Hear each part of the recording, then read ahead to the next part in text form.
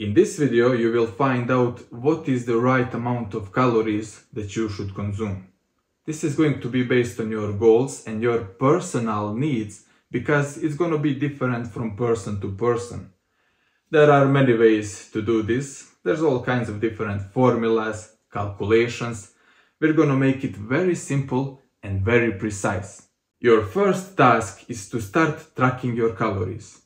After every meal, you will calculate how many calories you've consumed. You can use Nutritionix to find out how many calories are in the foods that you are eating. Just search for it on Google and you will find it.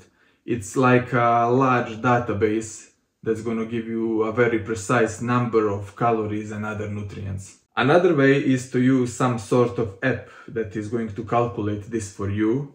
MyFitnessPal is one of the most popular ones. You can check it out if you want to. So, at the end of the day, you will see what is the total amount of calories that you consumed.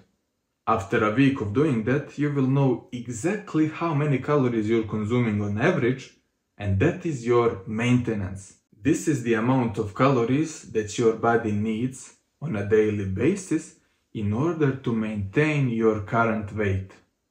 The second thing you need to do will be stepping on a scale every morning after the washroom and writing down your body weight.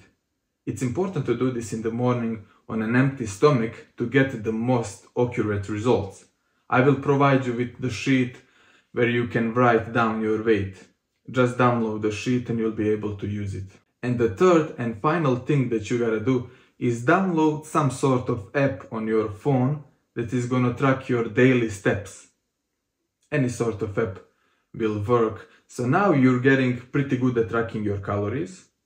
You know what your maintenance is.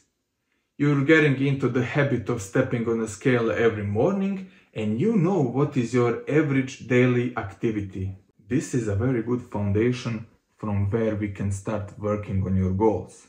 So these are the first 3 tasks that you have to do.